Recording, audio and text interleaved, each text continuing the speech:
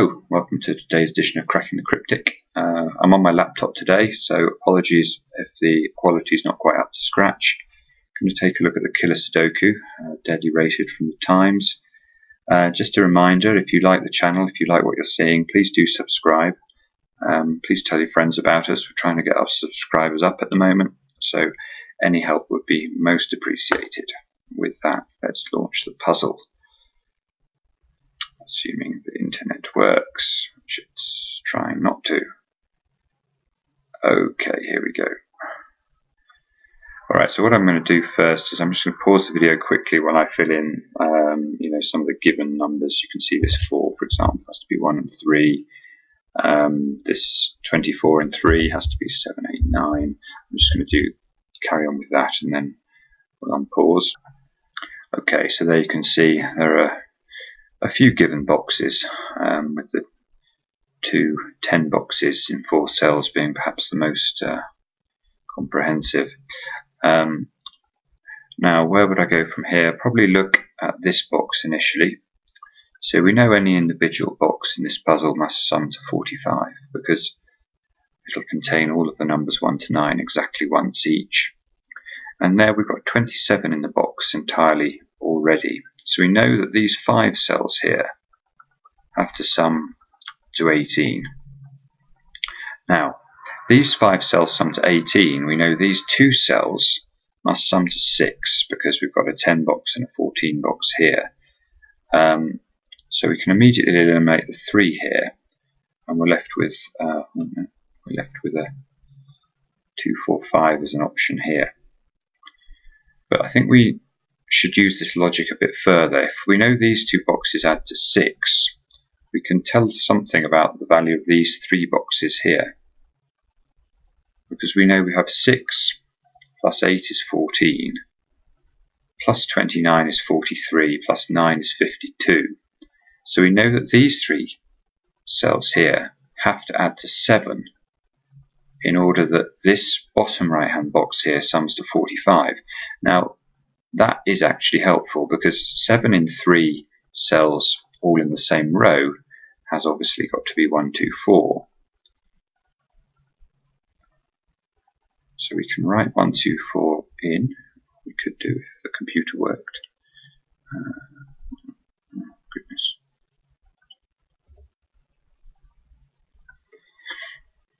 Which actually allows us to write in our first number over here. This now has to be a 3.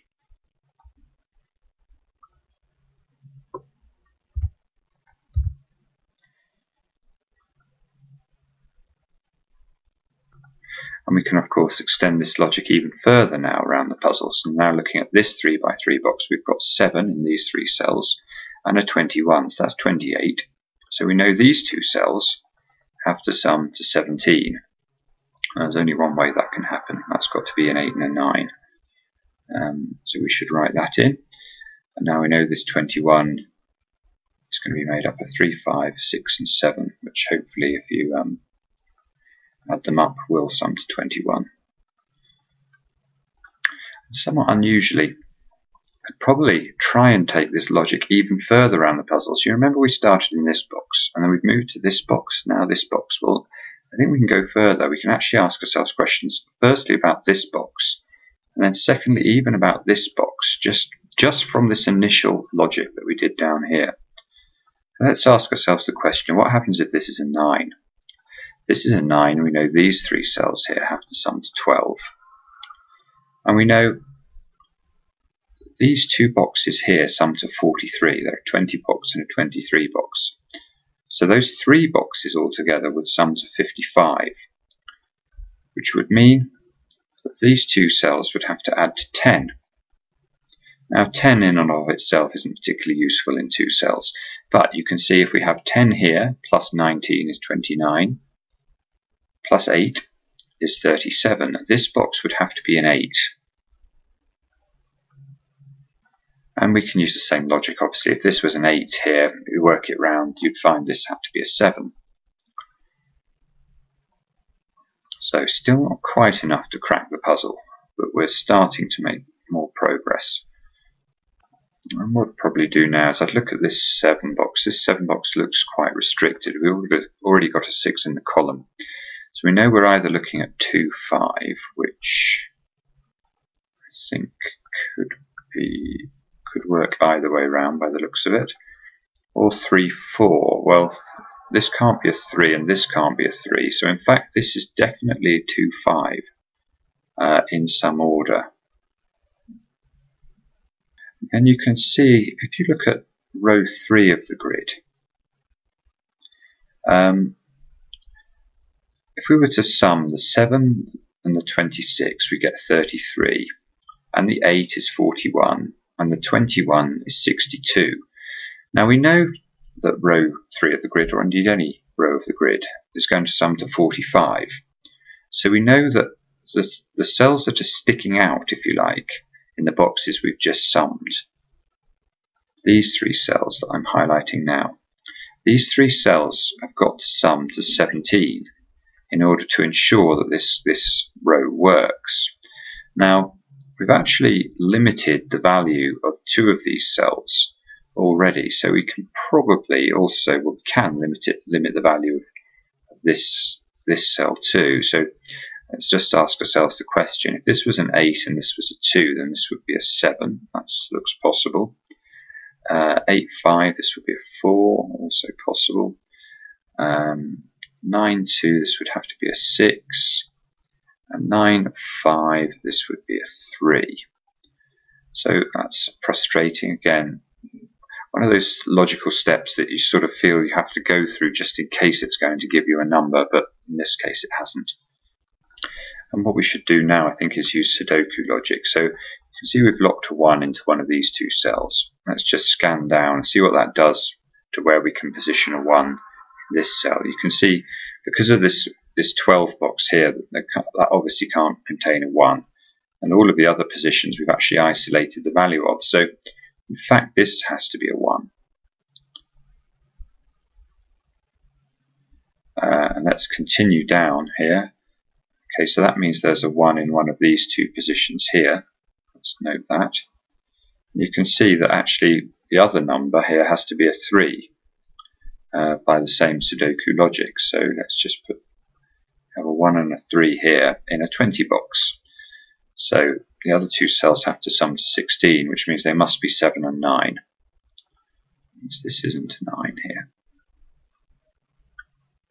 And interestingly, this 11 box now is forced because we know it can't be a 2, 9, it can't be a 3, 8, and it can't be a 4, 7. So it has to be a 5 and a 6. Let's write that in too, because that's going to have a couple of useful consequences. The first thing is this can't be a 5. Now, if this can't be a 5, this can't be a 1. So we actually limit these 2 cells to being 2 and 4, which means we can fill this cell in with a 1 here.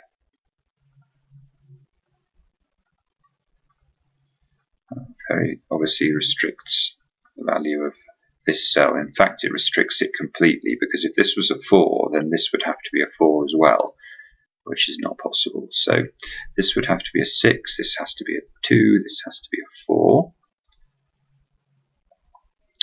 And then going back over here, you can see that this cell now has to be 8.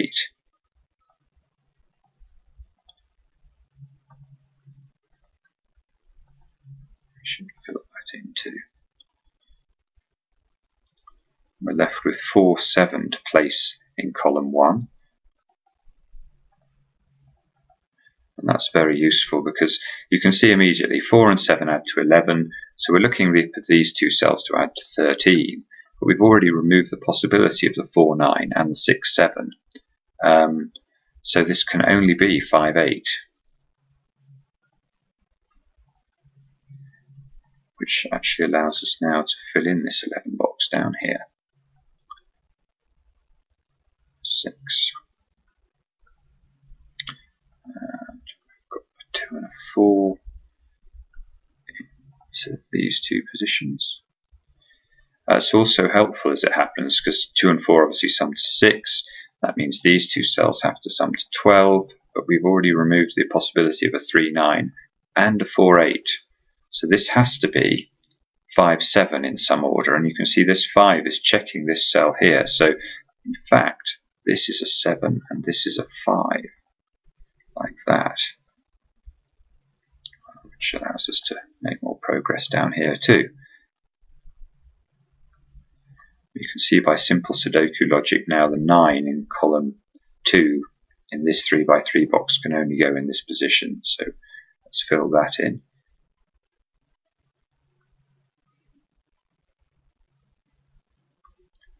And in column 3 we've got, oh dear, what's that doing? No, I don't want to do that.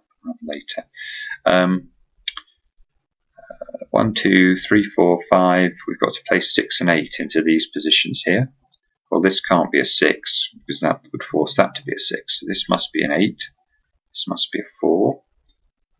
Therefore, this must be a 6. And this must be a 2, 4,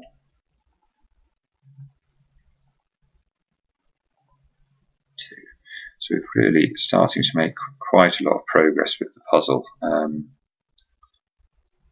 Yeah, and I'll be surprised if it holds out much longer.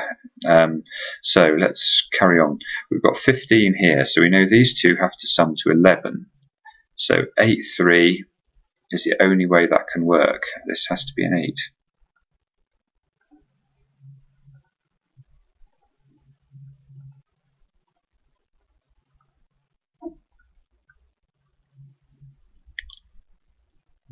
Okay. This must now be a 9.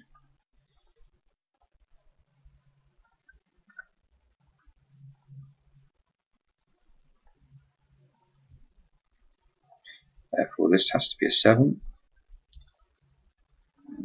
That resolves this 9, 6 combination here.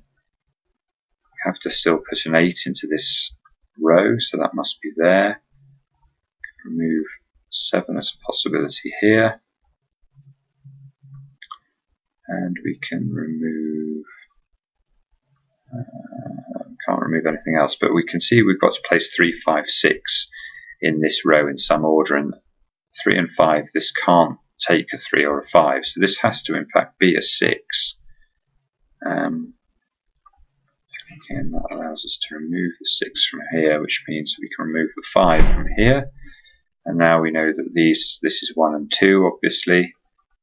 Oh, not that cell, this cell here. It's all looking good as well. I always like to just double check. So this is 17. It's still working in terms of the sum total there. So it looks like what we've done here is right. Simple Sudoku logic. This has to be an 8. That means that this cell has to be a 2 and a 4 because we need the 14 box to work.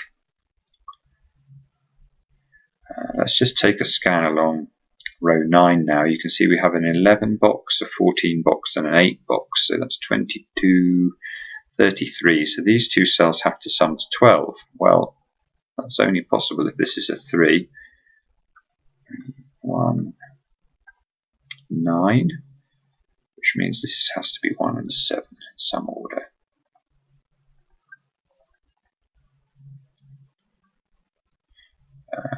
Okay, and we've still got 5, 6, 7 to place in here, so again, that has to be the 5, this has to be the 7, and this has to be the 6.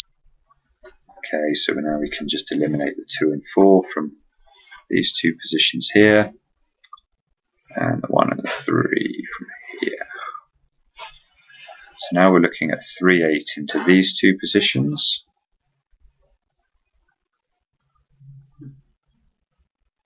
And that means I think we're looking at, what are we looking at, 5, 9? Yeah.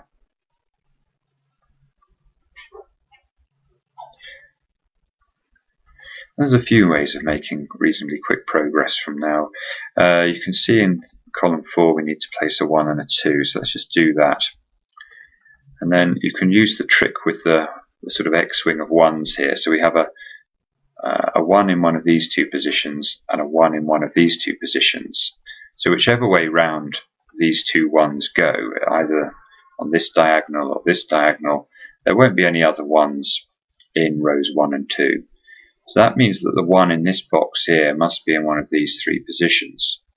And in fact, because of this one here, it must be in one of these two positions.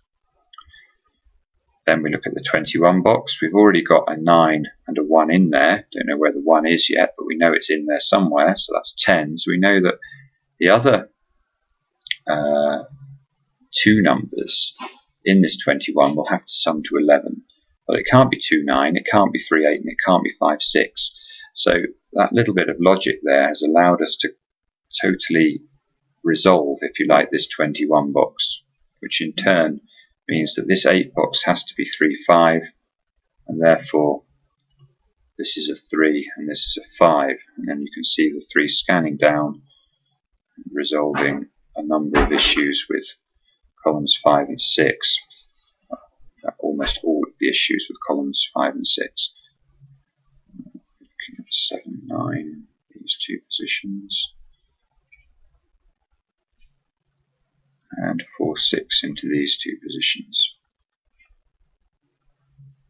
In fact, we can use simple Sudoku logic again in a couple of places around. That's got to be a 2, this has got to be a 4, and because of the 2, 4 duo here, this actually is going to have to be the 7 here.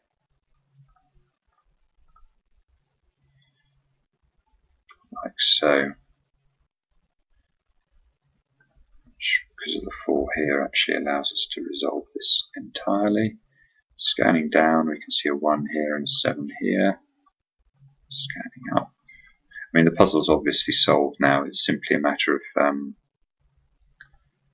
filling it in, if you like. We might as well do that.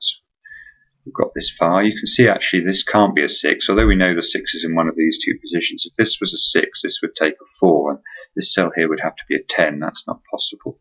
So this is the 6. That means this must be a 6, and this must be a 4. Resolves this 4, 7 combination. Everything's flowing reasonably quickly now. You can see this 20 and 6 here. These two cells have to sum to 14, but we can't use 6 and 8 because we already have a 6 in the box.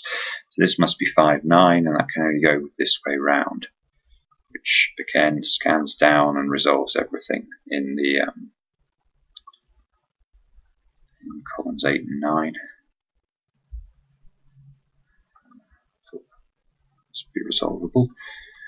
Okay, so what do we need? We need a 2 and an 8 into these two positions. Now if this is 2 and 8, that's 10, plus this 10, this must be the 3, which resolves everything over here.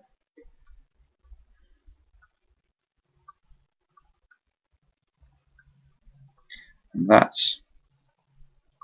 is how you do the deadly killer Sudoku. Thanks for watching, and see you again next time on Cracking the Cryptic.